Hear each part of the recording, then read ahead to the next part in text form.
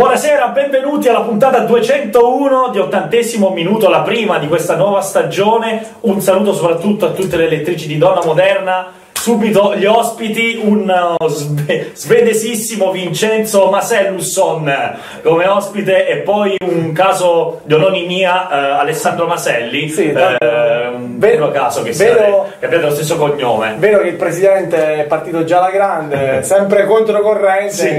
Dopo i mondiali, ma bello l'ha detto da no. Il giusto cinismo. Sono contento che finalmente c'è un nuovo presentatore, perché mio figlio nelle scorse stagioni mi tagliava sempre la dura censura. Diceva che mi dilungavo troppo, quindi sono contento che c'è un nuovo presentatore. Sì, probabilmente mi accosterò spesso alla sua figura, caro Alessandro, perché io ovviamente abbasso di molto la credibilità di questo palinsesto. E il presidente Carulli, che salutiamo, è preoccupatissimo, sì. Lo era già alla presentazione del palinsesto UISP su TV6, era preoccupato, e non solo lui, perché c'erano anche proprio i quadri dirigenziali di preoccupatissimi. Hanno chiamato da tutte le parti delle WISP italiane per le mie promesse fatte nella premiazione WISP. Una su tutte, penso quella che preoccupava di meno, era quella della donna, che io ho citato Porterò della figa in programma, lo possiamo dire su TV6, non lo so, va bene, mettetemi il bip. La seconda qual era? Il fatto che utilizzo a volte un linguaggio poco utile alla TV coperta da fascia protetta, e soprattutto non ho peli sulla lingua, quindi scriveteci, a chi ci segue anche sui nostri canali Facebook, se vi vedete guardare lì, perché lì sono gli ospiti, perché io ovviamente vomiterò alla presidenza tutto quello che dite voi, senza filtri. Partiamo forte allora. Le iscrizioni di quest'anno 2018-2019, 15 squadre in A, 15 in B e 20, se non erro, in over 40, 20 e 20 40. Tutti i numeri sbagliati, tutti li ho presi. Ne ho preso uno su tre, non c'è mai. Ottimo. 15 in Serie A, 14 in Serie B e 24 all'over 40, quindi fanno un totale di una squadra in più rispetto alla stagione scorsa. La divisione, siamo soddisfatti. Molti si sono chiesti perché non 16 e 16, è facile spiegarlo, in realtà è un incremento di una squadra, non è una perdita. Allora, per quanto riguarda il mondo senior abbiamo perso 3 squadre, perché eravamo 16 e 16 e siamo rimasti 15 e 14. Non ci sono squadre che ci hanno abbandonato, c'è qualche squadra che ha optato per l'over 40, tipo PESCARA Smile, che ha deciso di non fare più il campionato senior ma di fare quello over 40. Alcune squadre che si sono fuse fra di loro, vedasi Pescara Colli e Ecogas, vedasi Zero Stile e Santa quella è una precisione. Dopo ci sono purtroppo fisiologicamente, come anni hanno, c'è qualche squadra che cessa di esistere, il Santa Teresa e qualcun altro, mentre invece abbiamo avuto una buona, comunque alla fine abbiamo fatto un campionato competitivo, perché 15 squadre alla Serie A, 14 squadre alla Serie B è buono. Quest'anno ci permetterà per riequilibrare i campionati, di fare solo 3 retrocessioni, quindi saranno un po' più tranquille le squadre di Serie A. Ci saranno sempre 4 promozioni dalla Serie B. Meno biscotti a fine campionato, i famosi biscotti. I biscotti piacciono a tutti. L'occasione di farla, doppio senso. L'occasione di farla ci sta sempre, però io non credo tanto in queste cose, almeno a questo livello. Dopo ci sono le simpatie, però. A proposito chi retrocede e chi vince sono quelli che hanno meritato l'uno e l'altro. Beh, ovviamente poi il campo... Quindi diciamo bene, alla fine siamo soddisfatti con le iscrizioni. Ci sarà questa innovazione dell'over 40, che quest'anno c'ha Serie A e Serie B, anche se è una fase di transizione, perché quest'anno ci sarà la possibilità... Quello che ti sta imbattendo nel... No, è importante, perché l'over 40 è cresciuta comunque moltissimo, anche come risonanza mediatica. C'è stata appunto la definizione del girone di Serie A e il girone di Serie B, e questo permetterà comunque ancora anche alle iscritte di Serie B di poter vincere comunque il titolo provinciale, perché 2 è come prima fascia e seconda fascia. Prima fascia e seconda fascia, però ne accedono 6 dalla prima fascia e 2 dalla seconda. Probabilmente, se dovesse continuare questo incremento, l'anno prossimo arriveremo al punto di fare proprio il campionato quello abitudinario, cioè che alla fine chi ha vinto il campionato vince, senza playoff e roba del genere, però questo è di là. Tra l'altro c'è talmente tanta risonanza che molti giocatori della senior che non ancora arrivano all'età giusta, sono ancora troppo giovani, stanno facendo documenti falsi per poter giocare l'over 40, tra cui mezza squadra sei molto lontano, stanca, sei molto lontano io sono quasi arrivato ci sono quelli che già stanno a fare con te, già dell'80 l'anno prossimo possono giocare, 81 fra 2 anni. Ci avete tagliato le gambe dall'over 35 all'over 40, non lo dimenticherò, ma è un dolore. Riccardo è assolutamente impossibile. Lo abbiamo fatto per staccare nettamente, le due categorie erano troppo similari, c'erano giocatori che facevano tutti e due e giocatori che non giocavano in nessuna delle due. Una scelta assolutamente vincente, visto che ovviamente sì, l'over 40 ha raggiunto veramente, anzi spesso giocatori di over 40 giocano anche Serie B, quindi questo fa pensare molto l'attaccamento. Comunque sì, ho visto crescere nel corso di 10 anni moltissimo l'over 40, che questo va dato atto alla UISP. Tra l'altro mi attacco a un discorso molto affascinante subito sul discorso delle polemiche, tra appunto la differenza tra la Serie A e la Serie B, che non è più amatoriale, si dice, molti ti hanno scritto, no? Alessandro, quindi ti passo a te e poi gliela lanciamo. Sì, ovviamente c'è una netta differenza tra Serie A e Serie B, che io trovo affascinante, cioè giustamente. Abbiamo avuto conferma questa settimana con l'inizio della Coppa di Lega, dove le due squadre della massima serie sono arrivate in finale, giocheranno lunedì 10, e sono Crala Angelini e Ortona City,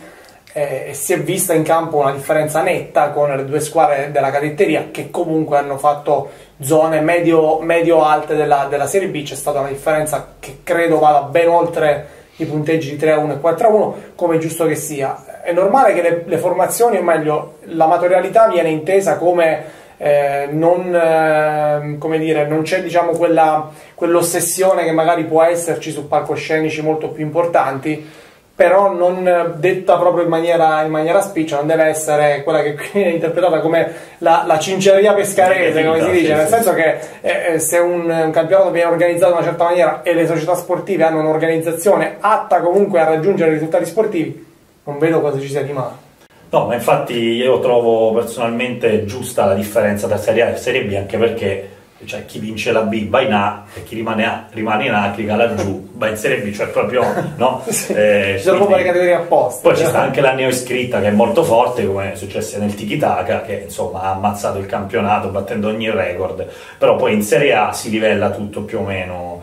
Vabbè, è giusto così. Comunque volevo capire perché queste polemiche. No, c'è queste polemiche perché, ad esempio, quest'estate non è mancato il calciomercato, ci sono stati dei nomi importanti e qualcuno ha iniziato un po' a mugugnare dicendo che però così non è più amatoriale. Quando poi magari ma non è un discorso di Serie A e Serie B questo, penso sia più un discorso, sì, quando arrivano gli ex calciatori, cito il fatto di Bocchetti probabilmente, sì, uno degli ultimi innesti, che poi Bocchetti, cioè non c'hai figli grandi, che servono i pannolini, ancora una cosa incredibile questa di Bocchetti. C'era appunto il fatto di Bocchetti, ma anche se poi ci sono anche altre situazioni, ad esempio lo scorso anno è capitato con la Pentagono, che ha un'età media di 21 anni quasi. Le tipiche frasi, ma non vi vergognate a giocare ancora all'amatoriale, io ai tempi tuoi giocavo, io di campioni del mondo a Pescara me ne ricordo pochi, quindi non capisco cosa ci sia di male. No, capisco, io ho sempre, essendo ovviamente parte di una squadra UISP da anni, trovato non fastidioso ma affascinante l'arrivo di determinati giocatori che avessero smesso di giocare, non so se ho preso i verbi, come Esposito ha smesso di giocare, perché no? Non mi piaceva l'idea di alcuni, come per esempio fu l'epoca Fruci, che veniva aspettava, che gioca ancora, esatto, che gioca ancora a livelli semiprofessionistici e aspettava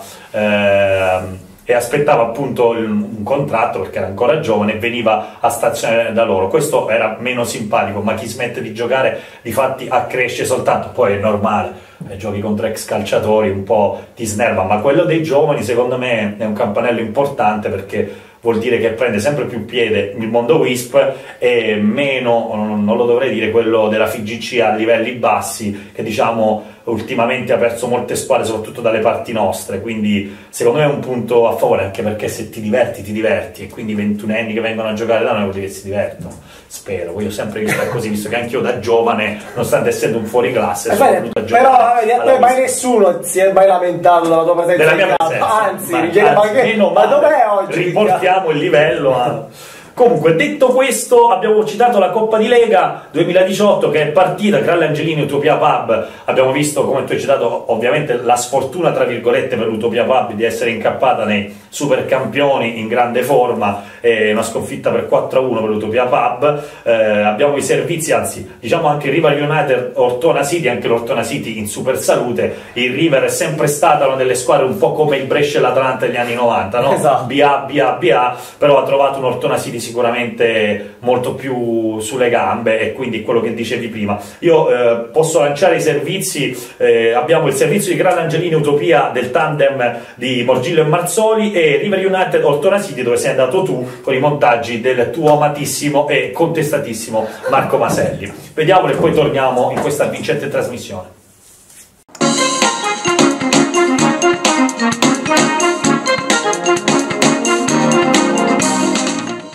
Si torna in campo dopo la sosta estiva ed il Flacco di Pescara diviene il teatro della semifinale tra Cralangellini ed Utopia Pub. Dirige il signor Vincenzo Tiberi, assistenti Vallone e Faieta. Il primo sussulto lo regala Antonio Bocchetti, percussione centrale e filtrante per Minutolo, bravissimo Baldacci in uscita. Ancora Bocchetti al quinto, traversone dalla destra, Contini si coordina ma Baldacci dice ancora una volta di no. Break dell'Utopia Pub al decimo, quando Venturini carica il destro ed impegna severamente Segalotti che si rifugia in corner. Un diagonale di Contini fuori misura non deprime certo il numero 14 che ricama qualche minuto più tardi per Minutolo, che di testa cerca il palo lungo senza però inquadrare lo specchio. Il Kral passa forse sull'azione meno articolata, lungo lancio dalle retrovie, difesa dell'Utopia che si fa bucare e Minutolo caparbiamente scaraventa in fondo al sacco il suo primo pallone con la nuova casacca. Il numero 22 sembra averci preso gusto e prova in 3 occasioni a trovare il raddoppio, ma deve fare i conti con la base del palo, con l'intervento dell'estremo difensore Baldacci e con la sfortuna che gli consente solo di accarezzare lo specchio. I lanci sono però lo spauracchio della difesa ospite ed un lungo rinvio di Segalotti diviene letale per la retroguardia, con Contini che in pallonetto non perdona per il momentaneo 2-0 prima dell'intervallo. L'inizio ripresa è letale per i ragazzi di Innamorati, con il subentrato Bomber Rulli che impiega 3 minuti per esultare, grazie ad un colpo da biliardo che bacia il palo e manda la sfera in fondo al sacco. L'Utopia getta alle ortiche il possibile punto che potrebbe riaprire i giochi, ma al susseguente affondo Contini serve Paolo Minutolo, con Baldacci che lo ferma in area in maniera irregolare. Dal dischetto Contini sigla la personale doppietta ed il momentaneo 4-0. La grinta delle Cralangellini la si nota nella voglia di non mollare un centimetro neanche sul punteggio di 4-0 e con un contropiede subito, ma al 37esimo Innamorati tira fuori dal cilindro un colpo di testa d'attaccante consumato che raccoglie solo applausi. Finisce 4-1, il Cralangellini risponde sul campo alle voci delle ultime settimane, l'Utopia Pub in camera invece esperienza per la cadetteria che inizierà il 17 settembre.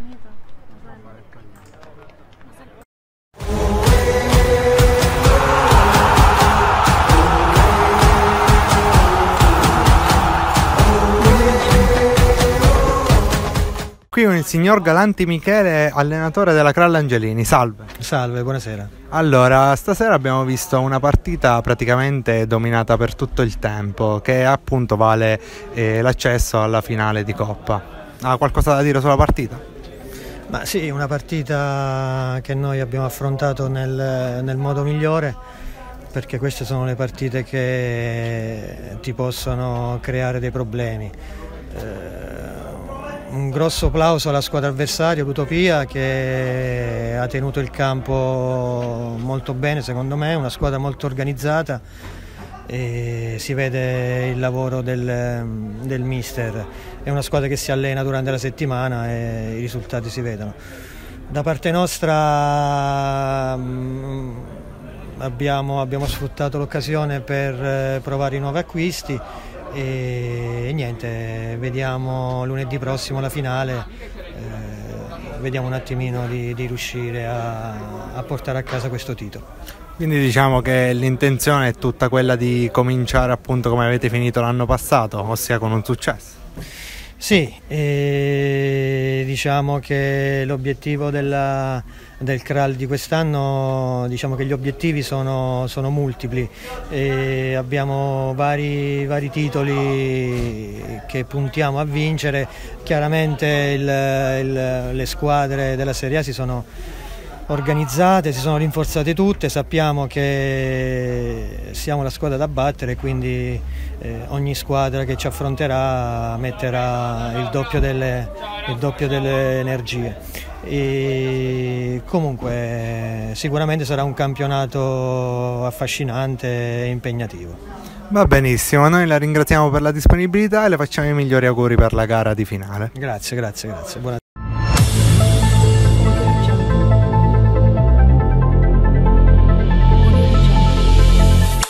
Siamo qui con l'allenatore dell'Utopia Pub, il signor Innamorati Gianluca. Salve. Salve, buonasera. Allora, noi volevamo qualche impressione sulla partita persa, ahimè, di questa serata. Purtroppo erano geneticamente superiori a noi, che è così. Abbiamo cercato di impegnarci al massimo, ma siamo entrati anche spaventati perché giustamente il livello tecnico loro, a differenza nostra, è nettamente superiore.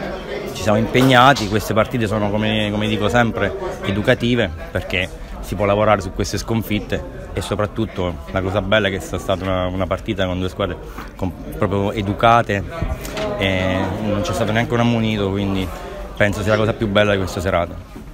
Va bene, diciamo appunto qualche forse imprecisione per il reparto difensivo, però l'atteggiamento della squadra è stato abbastanza positivo, cercando il gol fino all'ultimo. Sicuramente noi non ne abbiamo questi avversari tutte le lunedì, averli ogni tanto ci fa bene perché ci fa tornare nella nostra realtà, che la Serie B è una realtà completamente diversa, c'è un abisso tra la Serie A e la Serie B.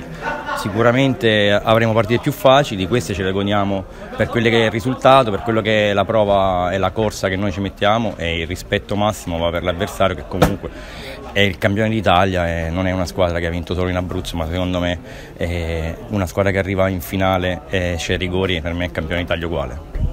Va benissimo, noi la ringraziamo per l'intervista rilasciata e le diamo il migliore in bocca al lupo per l'inizio della stagione. Salve.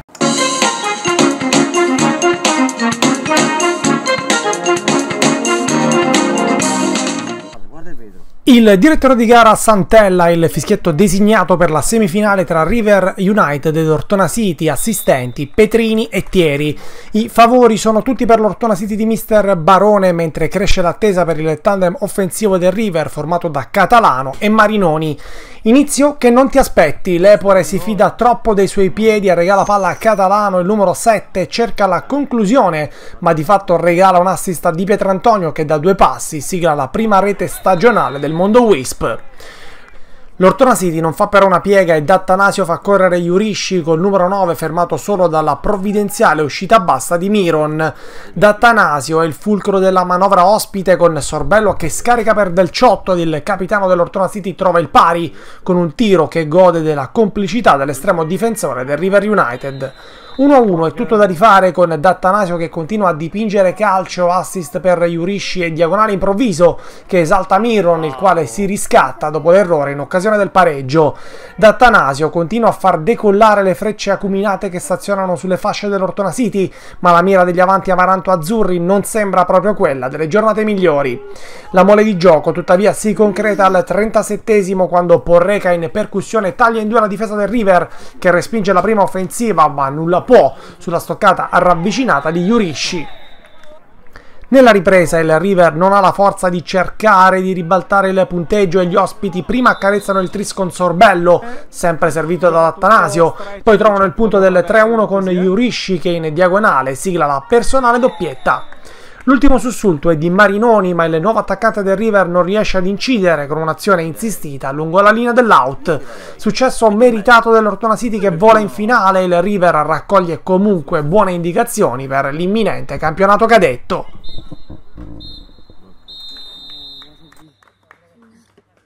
Oh, dei servizi ricchi della tua armoniosa voce, pure a Mary aveva qualcosa da ridire ai tempi sulle tue dialettiche, composite, molto rari, a differenza delle mie, molto gialappas. Quindi over 40, la grande riforma, girone A e girone B. Vincenzo. Serie A e Serie B.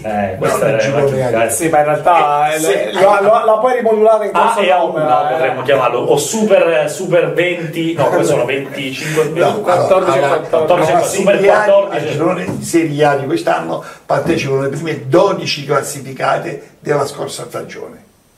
C'è qualcuna che è stata ripescata e si è lamentata che voleva fare la B perché preferiva, non dico il nome.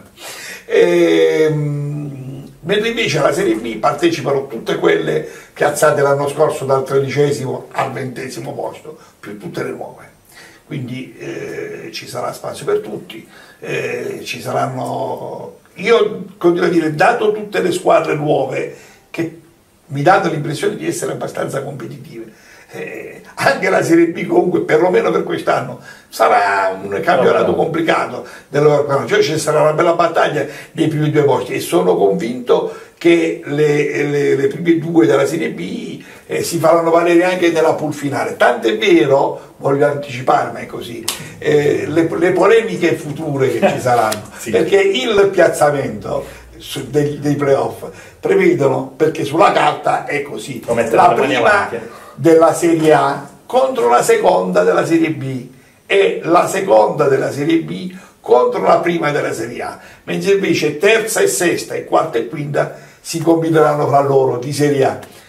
Se le squadre di Serie B sono effettivamente molto forti, ma questo noi non lo possiamo sapere se non durante il proseguo del campionato, magari potranno fare delle sorprese e dire, ci saranno le polemiche, ma perché contro la prima della Serie B? Una fase comunque sperimentale, ma sperimentale si spera fin di bene. Sulla carta una squadra di B dovrebbe essere più debole della squadra di Serie A, però noi non lo sappiamo. Può succedere, sì. Sulla carta come dicevamo, è avvantaggiare la squadra di Serie A, però non è detto che sia così.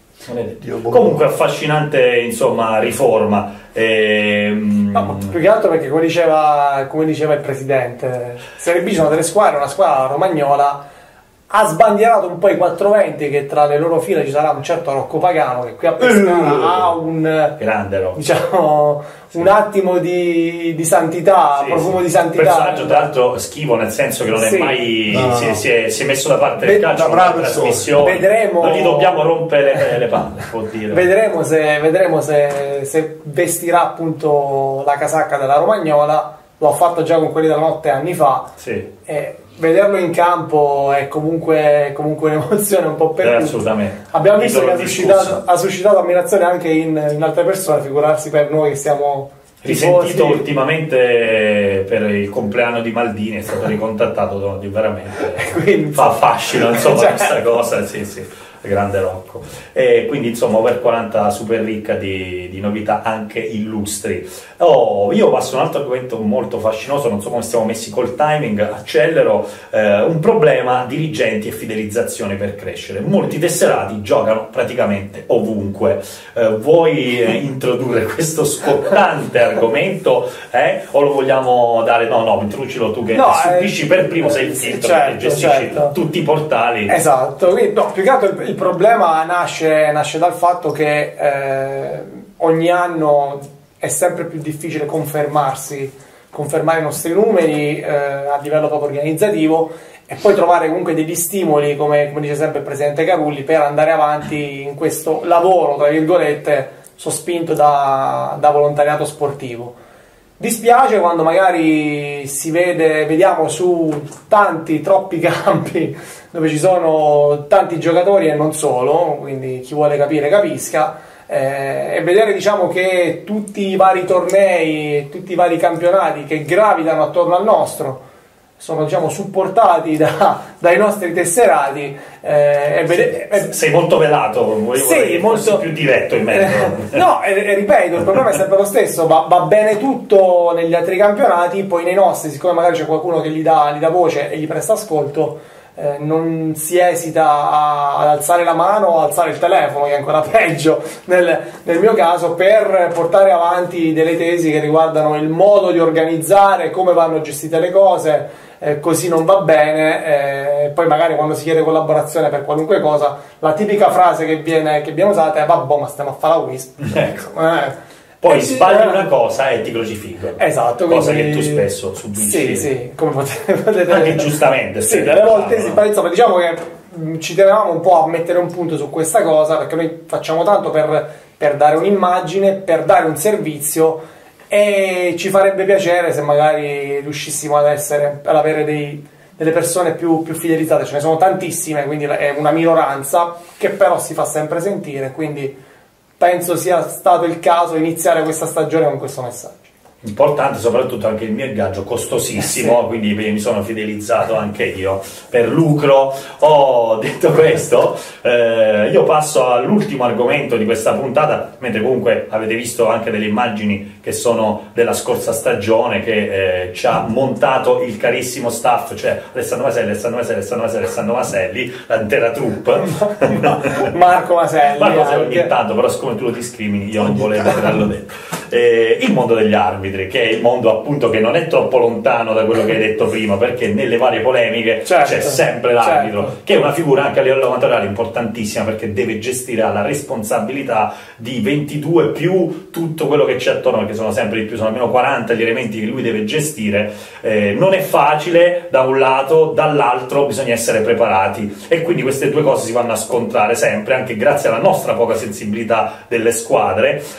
Quindi qui io ho letto l'imminente corso arbitrale e l'introduzione di test e quiz bimestrali per fare una graduatorie oggettive, cioè ovvero chi effettivamente è preparato andrà ad arbitrare partite più complicate o andrà semplicemente a arbitrare e gli altri a casa. Questa è la questo faccio un asterisco per aiutare questo discorso. Certo. Spesso mi è stato, perché anche io polemizzando, è stato detto che c'è bisogno, cioè anche gli arbitri sono amatori, nel senso sì, piccolo rimborso, ma devono dare disponibilità, quindi non c'è sempre la disponibilità di tutti gli arbitri sempre per tutti i posti e tutte le partite, quindi questo è un filtro che alla fine ricade su questa graduatoria. O mi sono sbagliato? No, non ti sei, inizio a rispondere io e poi magari continua il presidente. Non sbagli, perché come abbiamo detto spesse volte, una squadra delle volte, nonostante in questo periodo estivo molti mi chiedono ma non possiamo allungare la panchina a 11 giocatori, quindi 22 indistinta per mettere i cambi, poi magari si fanno 11 cambi e le persone si lamentano perché questo tempo non si gioca e ricacciano fuori un regolamento che tanto non esiste, quello dei famosi dei 30 secondi a cambio, quindi persone che per 14 cambi vorrebbero 7 minuti di recupero soltanto per i cambi. Non è così. E per quanto riguarda appunto gli arbitri, c'è difficoltà delle volte, specialmente quest'anno, che nel mondo senior delle 29 squadre solo la vecchia Val di Nocciano, che gioca in Serie A, giocherà il sabato, le altre giocheranno tutte il lunedì sera. Quindi tutte il lunedì sera vuol dire che ci sono a disposizione, bisogna avere la disponibilità di un tot numero di arbitri, a cui poi va sommato anche l'over che inizierà a ottobre, e si giocherà sempre lunedì sera perché il sabato ormai quindi diciamo che le polemiche che vengono rivolte verso di voi sono relative, nel senso che voi una certa severità la state imponendo alla direzione arbitrale, insomma. Sì, già il fatto che comunque il responsabile Paolo Vallone ha indetto un corso arbitrale vuol dire che comunque abbiamo intenzione di dare spazio a chiunque voglia avvicinarsi al nostro mondo, garantendo anche comunque una scelta nel fare queste distinzioni. A Teramo anche stanno provando a partire con questo corso arbitrale. Il discorso dei quiz e dei test atletici servono appunto per dare ulteriore trasparenza che si vuole fare le cose in una certa maniera.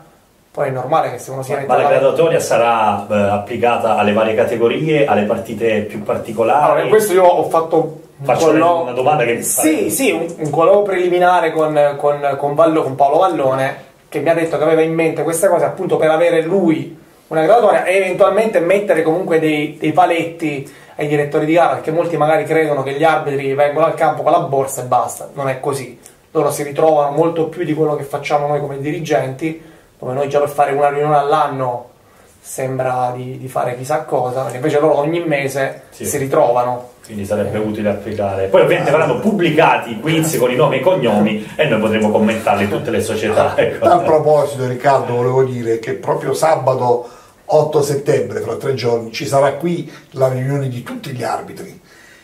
Ed è la riunione che facciamo tutti gli anni prima di cominciare i campionati, perché la settimana successiva, ufficialmente dopo il 17, però il 15 c'è già una partita, Vecchia Guardia Nocciano, Clalancelini, che inaugura i campionati.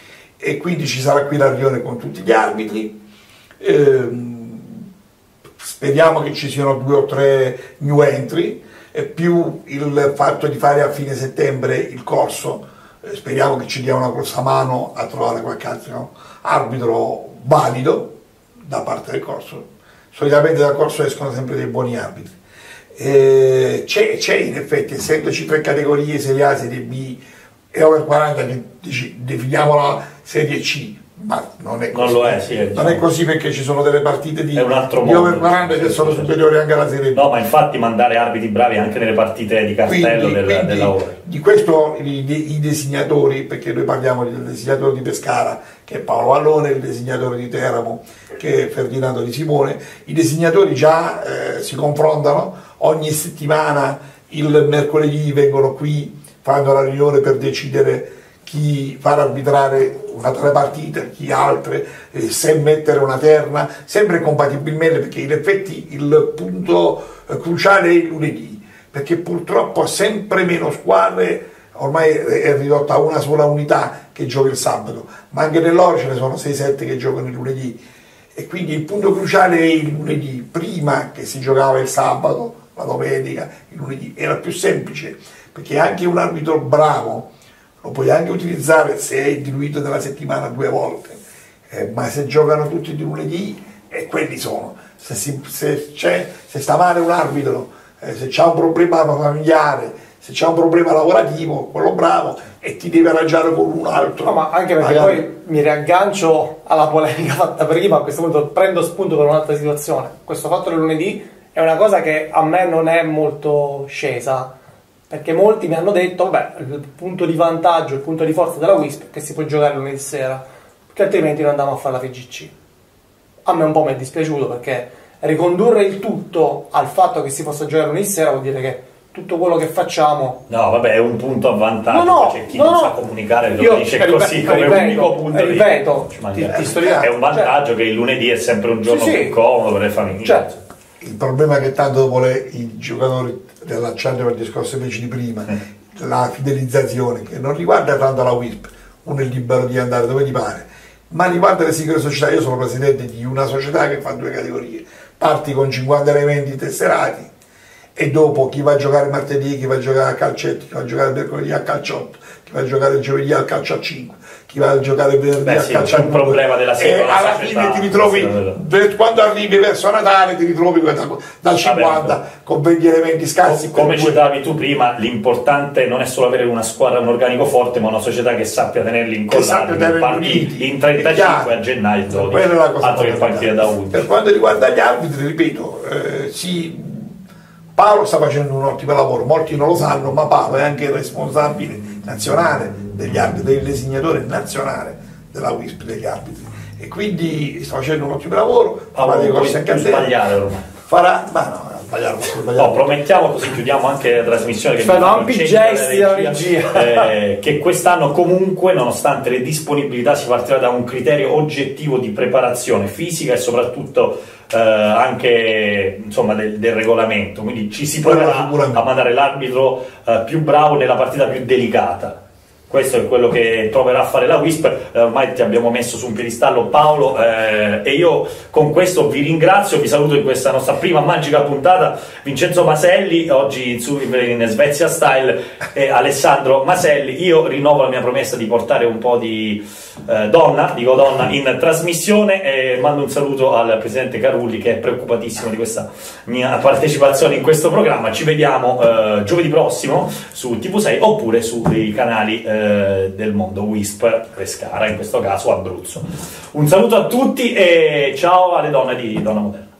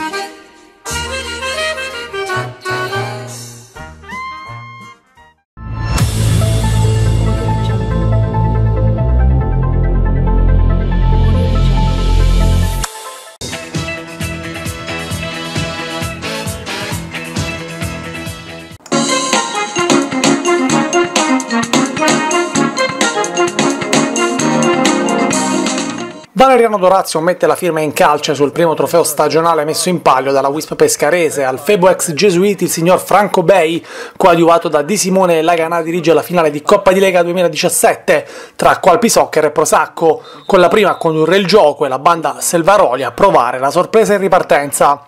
Al 10° Piras impegna severamente Di Giovannantonio, che respinge alla garella. Poi al 18° è ancora Piras protagonista, con un esterno destro che centra in pieno il secondo palo. La reazione della Prosacco si registra 5 minuti più tardi, con Massimo Lazzari che si prodiga in un pallonetto fuori misura dal limite dell'area.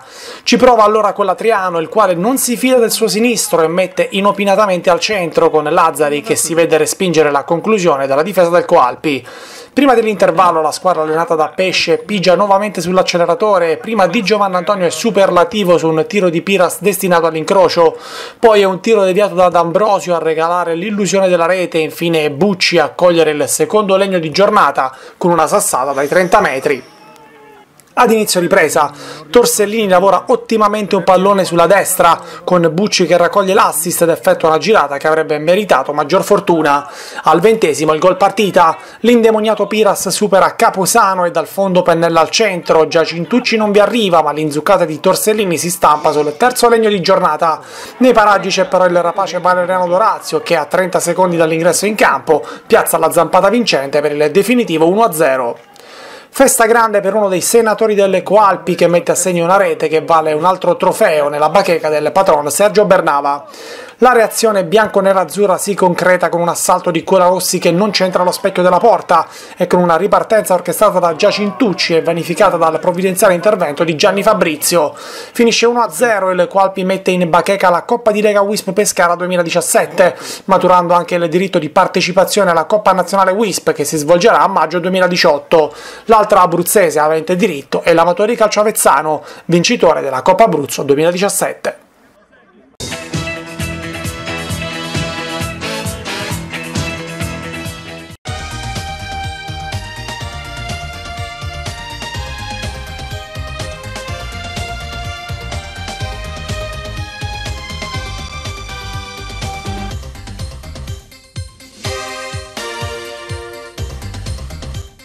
Ai gesuiti si assegna il primo titolo stagionale della UISP Lega Calcio Pescara. Tiki Taka e Kral Angelini si affrontano nell'atto conclusivo della Coppa di Lega Provinciale 2016, dopo aver superato rispettivamente Prosacco e River United. Dirige il signor Di Cesare, coadiuvato da Thierry e Di Simone. Il Kral cerca la concentrazione come in ogni prepartita, mentre in casa Tiki Taka debutta dal primo minuto il top player Edi Farias, mister lo scorso anno nella cavalcata trionfale dei giallorossi di Miglianico.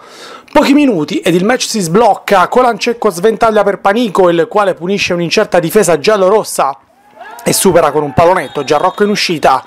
3 giri di orologio e il Kral già può abbracciare dalla panchina il suo trascinatore.